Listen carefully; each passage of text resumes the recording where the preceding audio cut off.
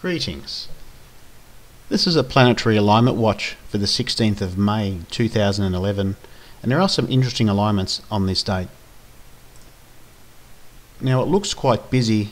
I have drawn a lot of lines here, but the main area of focus is Earth's position, and if we're looking at Earth's orbit where my cursor is, it moves away from the Sun's influence and finds itself exposed to several planets, and it seems to me that this is quite dangerous in a sense of being exposed to extra forces, and I feel that this may be indicative of a volcanic eruption on this day.